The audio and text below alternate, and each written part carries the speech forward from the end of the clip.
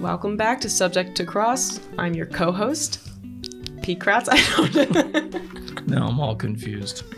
I'm your co-host, Caroline Donato. And I'm your co-host, Pete Kratza. Did that It feel doesn't right? flow as much off to think about it, but I mean... Listen, I just want you to be comfortable. I think that the way we could do it is that when you lead, you're the host, I'm the co-host. When I lead, I'm the host, you're the co-host. That's simpler. Okay, if we look at... I don't watch morning shows, but I assume in a morning show when you have like the three people behind a desk, they're all the hosts of the show. Why don't you just say, and I'm your other host? Because that doesn't flow. Or I'm your host, Caroline Donato, and I'm your host, Peter Kratza. No, I like host, co-host. Well, you're just putting yourself in the second. That just seems like a personal issue. When I lead, I'm the host. I don't see us ever as like one's leading. Well, and then I one's guess not. we're both hosts or co-hosts. You pick. We're both hosts. Okay. Okay. Welcome back to Subject to Cross. I already did that. We're going to talk about guns. Cool. We talked about Alec Baldwin, so I think this is a nice segue. So this topic comes to mind because it is a very hotly litigated topic right now all over the country. And that is the scope of the Second Amendment. And there was a case that came down. Well, in the Second Amendment, do we just assume everybody knows what the Second Amendment is? I was operating that way, but if you want to describe the Second Amendment, go ahead. Guns. The right to keep and bear arms. Yeah. And a case came down authored by Supreme Court Justice Thomas, New York State Rifle and Pistol Association v. Bruen. That occurred in 2022. There was another episode where Pete was talking about a bunch of cases and the world was on fire. But I think I was the host. Oh my God.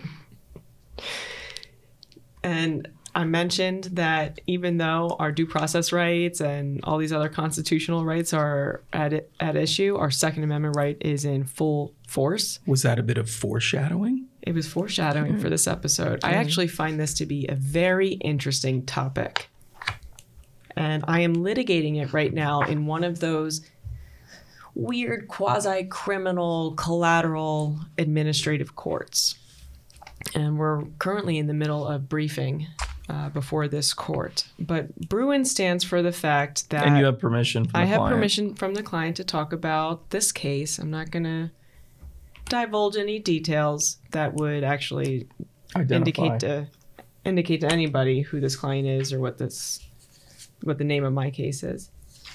But Bruen in 2022 essentially says that before the government, any government, state or federal, can regulate firearms, basically Bruen says there has to be a precedent in history that supports depriving a person or that supports the regulation depriving them of their Second Amendment right. So basically you have to find finding era history that says, yes, this person can't have their Second Amendment right. Like if they were a witch? That example wasn't given. I think I've disclosed what my feelings are about this new federal firearm standard. Sorry. Well, I do think in some circumstances the firearm regulations do go too far, and in others they don't go far enough. Okay. And where I'm lucky in this litigation that I'm currently knee deep in is that it's easy to want to fight for this client. This client is a responsible client. So Bruen is basically saying if there's any... Bruen was a case where it was deciding the legality of a New York state law. And ultimately, the New York state law went too far in terms of what a person needed to prove in order to get their firearm license.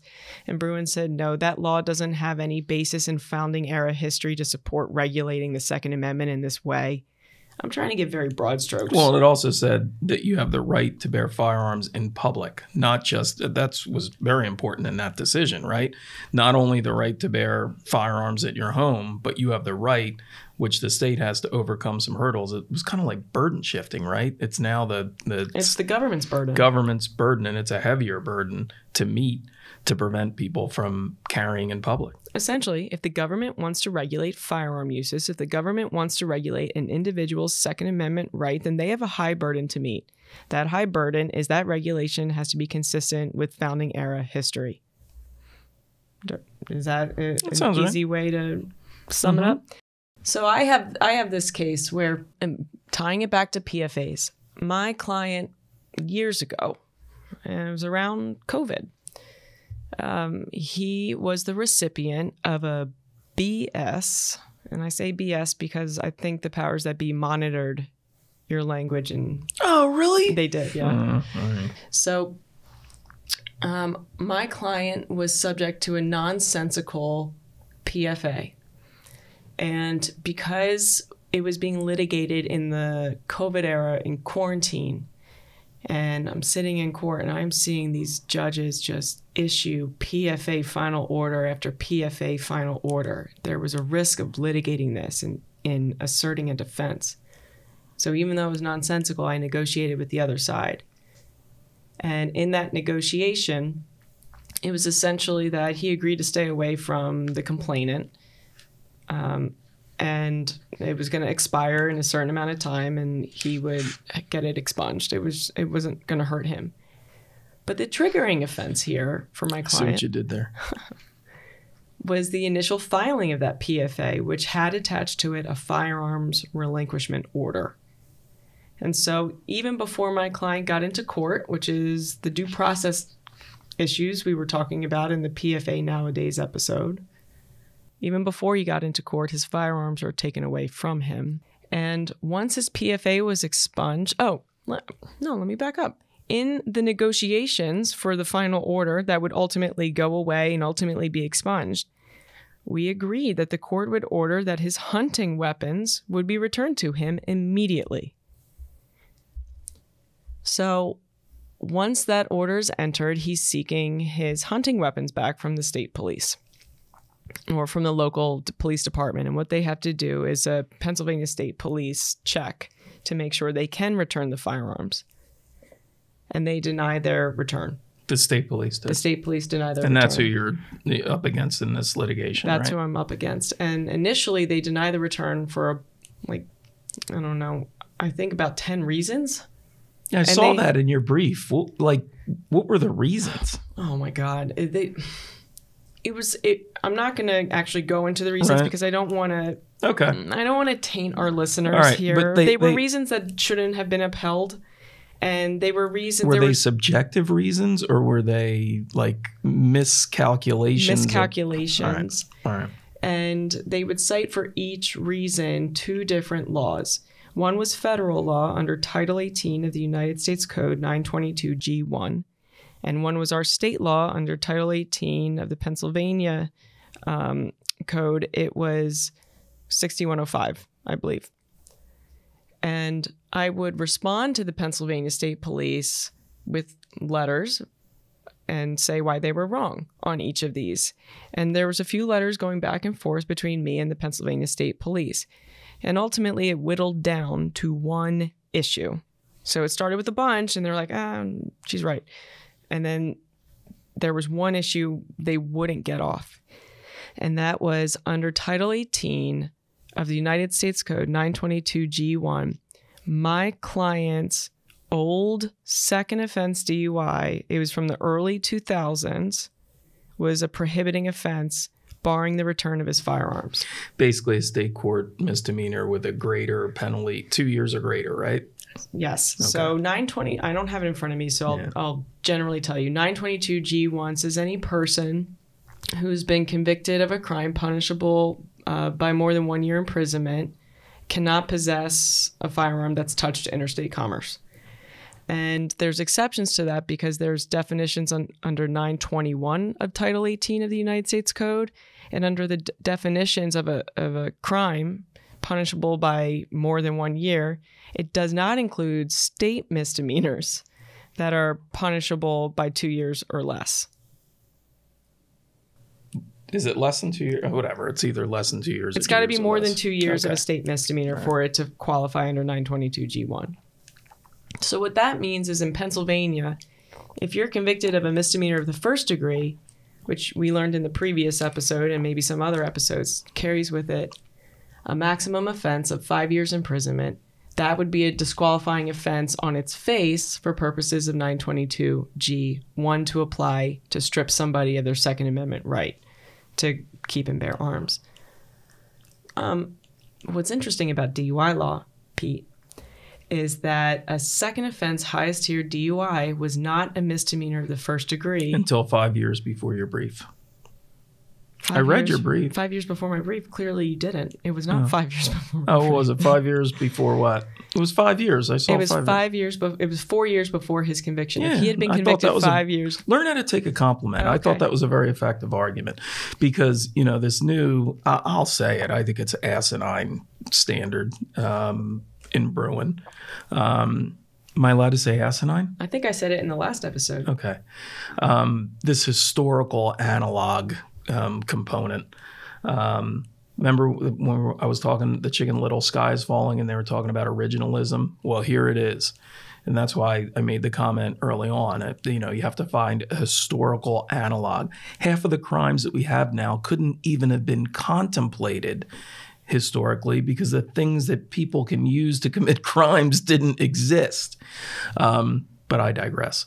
But I lost my train of thought now. What was I saying? Were you even You were listening to complimenting me? my brief, so I'm listening intently. Oh, yeah. So we were talking about, the government must affirmatively prove that its firearms regulation is part of the historical tradition that delimits the other bounds of the right to keep and bear arms. And they talk about analogs to prior offenses. What you did, which was very effective, was to say, basically, you don't have to go into the 18th century. Just look 5 years ago. This wasn't a disqualifying offense. I thought that was very effective. Thank you, Pete. That's the last compliment you'll receive for at least 5 episodes. Then I'm going to sit in that for 5 seconds. Go. So once we already talked to you about 922G1, 920, and that's the prohibiting persons from people who cannot possess firearms. And I argued it a couple of ways back in the day because when I filed this appeal, it was 2020 and Bruen wasn't born yet. Oh, wow. Bruen was You born. were prescient. Well, you know what it was? I'm looking at 922G1 and it's someone who's prohibited from possessing a firearm that affects interstate commerce. It was the Commerce Clause. And I was like, these are family heirlooms. This is nonsense. He's had these firearms since he was a young person. He's got children he wants to pass them down to. Hunting's big in my client's family. They're responsible people. They're really good people. This is his property. So this Commerce Clause element to 922G1 was where I was hooked. Then Bruen, and we didn't get listed for a hearing because the let me put this a good way. The communication between the administrative court and my office, it was tough. Mm. And ultimately, when we got listed for a hearing, Bruen had come down the pipeline. And not only Bruen, but Range, which is a Third Circuit case. Now, just as a refresher to everybody, there it is. Range versus Attorney General, United States of America. It's a Third Circuit case that came out in 2023. And by the time we were litigating this in an administrative court, it was after Range was born as well. You may remember there's, in terms of hierarchy of courts, there's the Supreme Court of the United States, which is the controlling court of our country. The Supreme Court's law controls all law below it. It controls the circuit courts federally, and it controls the state courts. Federally, below the Supreme Court are circuit courts. So we in Pennsylvania are in the Third Circuit. Delaware's in the Third Circuit. New Jersey's in the Third Circuit. Pennsylvania's in the Third Circuit. Puerto Rico's in the Third Circuit. But Third Circuit law is not controlling law for state courts. It's persuasive authority. It doesn't dictate to state courts what they have to do. And where this was really interesting in the conundrum my client and I are dealing with is we're in an administrative state court interpreting federal law that has controlling law under Bruen and persuasive law under Range. So it is complicated, and that's why we're in the middle of briefing right now. But in Range, what the court did was break down Bruen into 3 pieces, which is what I named as the Bruen test. The Range court said, step 1, we have to determine if the person is seeking their firearms is one of the people protected by the Second Amendment. Step 2, the proposed conduct regulated by 922G1 is protected by the Second Amendment. And step 3, there's no precedent in history which supports depriving a person convicted of a DUI of the right to keep and bear arms. Now, Range didn't say DUI. I said DUI. In Range, they were talking about forgery, which is a separate misdemeanor of the first degree in Pennsylvania with a statutory maximum of 5 years. And the Range court said that misdemeanor of the first degree didn't pass the Bruen test. And so I use that as the analogy and as persuasive authority as to why my client should be able to have his property returned to him, and his Second Amendment right remains undisturbed by this DUI conviction from the early 2000s. And really, the court does not have to look any further than when the DUI changed. Did you like the gerrymandering? Mm-hmm. When I said this is just a product of legislative semantics and gerrymandering? No, my favorite part was when you were talking about how our country is basically founded on guns. That's what I read. You were quoting from some book that said that the reason that we fought England was that they were trying to take our guns. Is that what you said? I was quoting from another Third Circuit case. Yeah. I wasn't ready for you to say that. I know you weren't. I mean, I also read, and I know you've read, there's an article in PACDL's publication where Caroline and I are both ardent Pennsylvania Association of Criminal Defense Lawyer PACDL members. And this Pete's was a past president. And hopefully you'll be a future president at some point. But they had this article that was written by 2 gun lawyers. Did you read it? I'm sure I did. Yeah. The one guy has the gun law firm and appears on Newsmax frequently. And they are making an argument, which has apparently been successful in certain respects, that, for instance, if you are a heroin dealer or a cocaine dealer, that because in the 1800s, Bayer marketed heroin to the masses legally in 1898 as a cough suppressant. Further, cocaine was used and marketed as a tonic for all sorts of maladies. Okay, you can't take the guns anymore because there's no historical analog to dealing heroin or dealing cocaine. It's asinine. Now, listen, I'm not saying that just because you have a past felony conviction for marijuana that it should be an outright bar. But on the other hand, if you're dealing heroin and dealing cocaine, do we think that you should have a gun? Do we have to go into the 1800s? It's going to lead to absurd results. I think the way the law is written, though, is problematic. What was do you know off the top of your head, the old standard had to do with Heller and McDonald? Yeah. It was a mean scrutiny test. Right. So it was a historical analog. They did have the historical analog, but also a mean scrutiny test. And that's where Justice Thomas said, well, the mean scrutiny test is one step too many. Who woke him up? Probably the Republican Party. No, I'm just kidding.